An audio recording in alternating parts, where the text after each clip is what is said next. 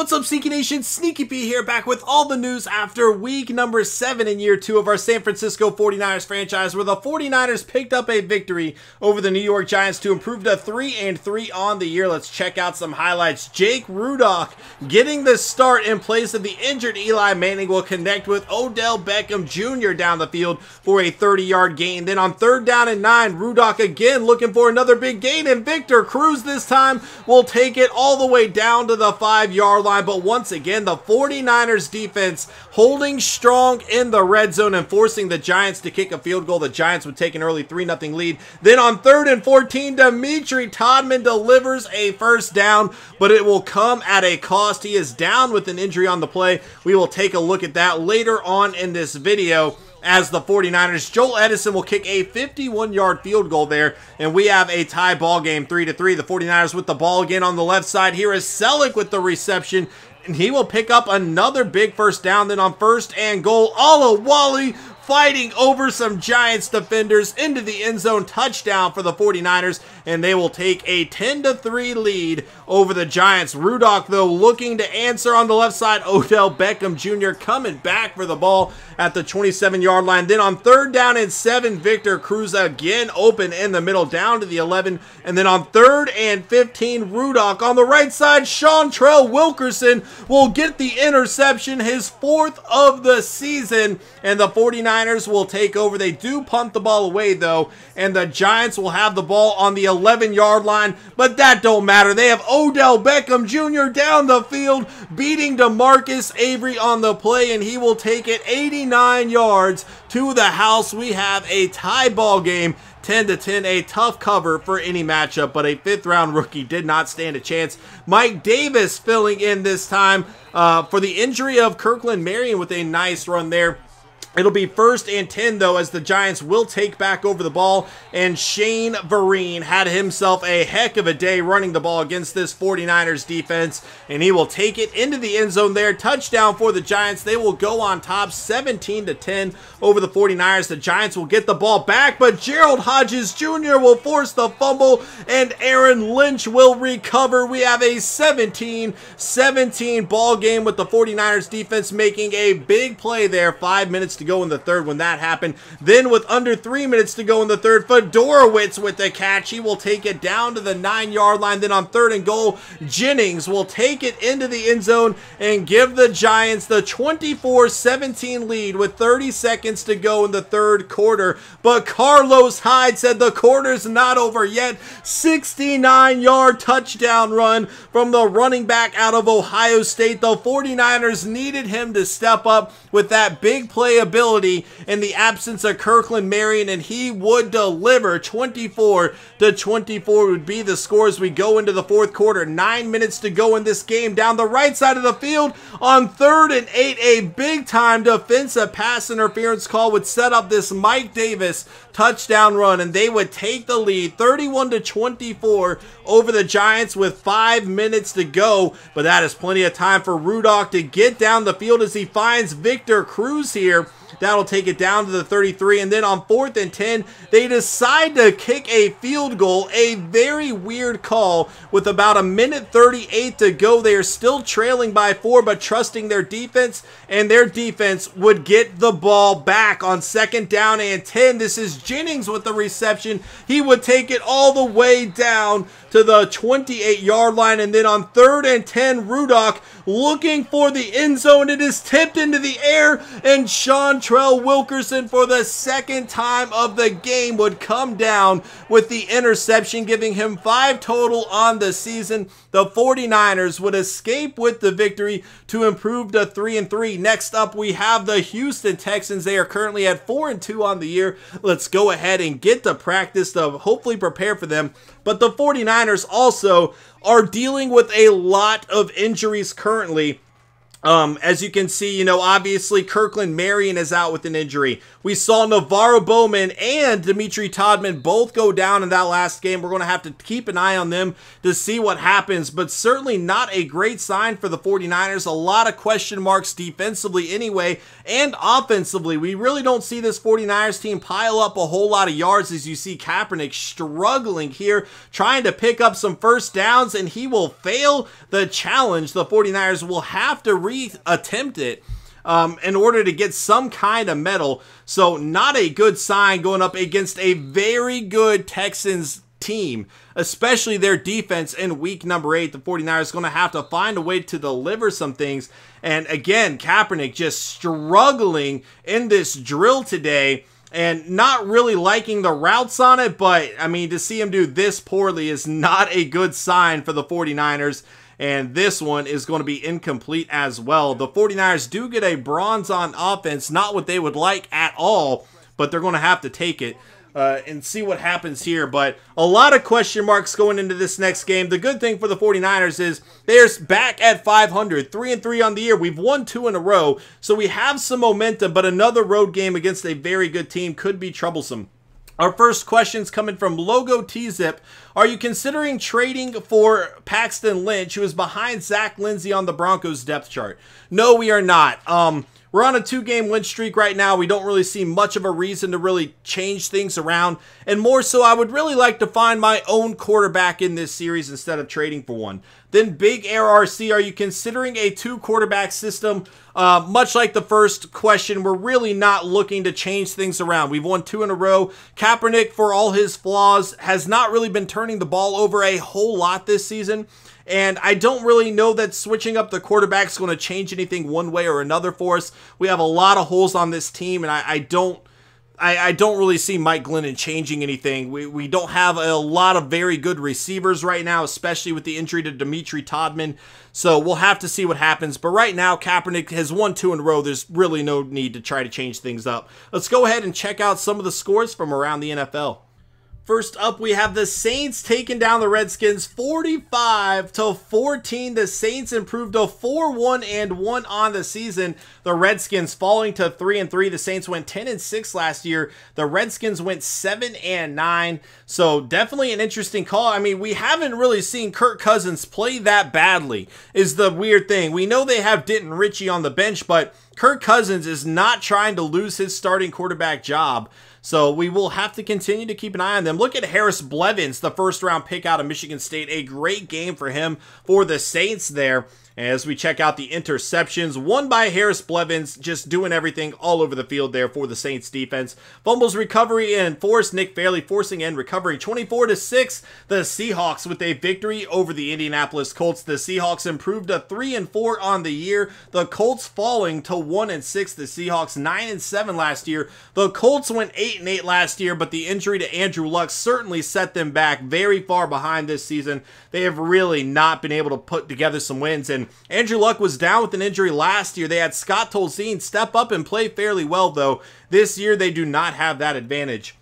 Bobby Wagner would get the 1 interception on the day. Fumbles forced and fumbles recovered. One by DeQuell Jackson. It would not be recovered, though. 23-13, the Cardinals with a victory over the Jags. The Cardinals improved to 6-1 on the season, despite going 5-11 all of last year. The Jaguars, on the other hand, 1-6 on the year, despite going 9-7. So the Jags continue to struggle, unable to put together some wins here. And it's just looking like a lost season. They might be a bit too far behind for them to really turn it around at this point, as you see Kadarius Folston with a 33-yard reception there. Sacks, 1.5 for Campbell, and Darius Chekwa making it happen, the rookie out of Clemson there. Another rookie out of Clemson for the Jags, making some plays as well. So former college teammates going up against each other, both making some plays for their team there. Next up, we have the Panthers, 28-14 with the victory over the Vikings. The Panthers improved to 3-2-1 on the season. The Vikings falling to 4-3. Not a good game by Teddy Bridgewater. 4 interceptions on the day. The Panthers went 8-8 last season. The Vikings 11-5. So starting off 4-3, certainly not where they want to be, especially within a very competitive division. We saw the Packers and the Lions really play well last season. The Bears did struggle last year, but the Bears are actually looking better this year too. So a very tough division. If the Vikings keep picking up some of these losses, they might find themselves in a difficult situation to make the playoffs. Fumbles forced, we are going to have none in this game. 14-10 with the Patriots getting a victory over the Dolphins. The Patriots now 5 wins in a row with James Vallejo at quarterback, 263 yards, 1 touchdown, 1 interception for him. So the Patriots now at 5-2 on the season. The Dolphins, on the other hand, at 1-5. Not where they wanted to be. Again, we talked about it last week. They went 4-12 last year. And then again, they have, they spent the number 2 overall pick on defense with DeMarco Pema. And while he's been doing okay so far this season, we just have not seen enough improvement from this Dolphins team overall. And it just continues to haunt them at this point. Crawford, though, did get 2 interceptions on the day. And I guess Garoppolo might have thrown 1 too, because Vallejo only had 1. No fumbles, though. 32-28, the Bears with the victory over the Ravens. The Bears improved to 3-3 on the year. The Bears had 3 wins all of last season. As you see, Whittington, 287 yards, 2 touchdowns, 2 interceptions for him. So it's nice to see the young quarterback finally getting some time. Jay Cutler again out with an injury right now, but 3 wins all of last year. They have 3 already to start this season. The Ravens, on the other hand, fall to 2-4 on the year. They went 3-13 last season as well. So not a good start for them. And we've talked about it. Joe Flacco just continuing to struggle, and it's especially weird because we saw last week that their backup, Manuel, came in and had a very good game, so I don't know what they're really thinking right now, but it is not working out here for the Ravens. Let's go ahead and check out the fumbles recovery. Or got a sack in this game as well. 31-3, the Broncos crushing the Eagles, and this is big because the Eagles have been playing very, very well, and as you can see, Paxton Lynch is actually going to be playing now, so Zach Lindsey back on the bench here. The Broncos at 5-2 on the year. They went 5-11 last season. The Eagles, though, were 5-0. They've lost 2 in a row, so they're down to 5-2 on the season after going 4-12 last year. Hopefully for the Eagles, this is not a sign of things to come. Hopefully they can continue to pick it up and show improvements, but losing 2 in a row is not good. They did lose to 2 very good teams in the Cardinals and the Broncos, though, so they do have that going for them there. And we're looking to see if Tremaine Brock played in this game. It does not look like he did, though. He did not play yet. Aqib Talib and Stewart with the interceptions on the day. I did want to see how he did with his new team, but maybe they're bringing him along slowly, allowing him to learn the defense and everything like that. Amos would force a fumble, would not recover. 31-20, the Packers with the victory over the Bucs. The Packs now at 4-0. The Bucs, on the other hand, 4-3 on the season. Now, this is significant because they started off 4-0, so they have 3 straight losses here. The Buccaneers went 7-9 last season, so when they started off 4-0, we were wondering if they really turned the tide, but it's not looking to be the case with 3 straight losses. The Packers, again, at 4-2 after going 10-6 last year. But, again, when you have Aaron Rodgers, you're always going to be in the games there. No interceptions on the day. Fumbles forced. 1 by Randall. It would not be recovered. 19-17. The Jets getting a victory over the Bills here. Both teams currently at 3-3 after this game. The Jets went 8-8 last season. The Bills at 10-6 last year. So the Bills kind of, again, taking some steps back, 3-3. Currently, they're going to need to turn it around quickly if they would like to compete, but it looks like the Patriots have found their rhythm and might be running away with the division. We'll have to keep an eye on that as time goes, but you never know. James Vallejo could start to struggle at some point. We just don't know yet. Jenkins would get a sack and a half there. McClune, a rookie out of Pittsburgh, would get a sack as well. So teammates of Sean Kendall, who will be returning for the 49ers this week.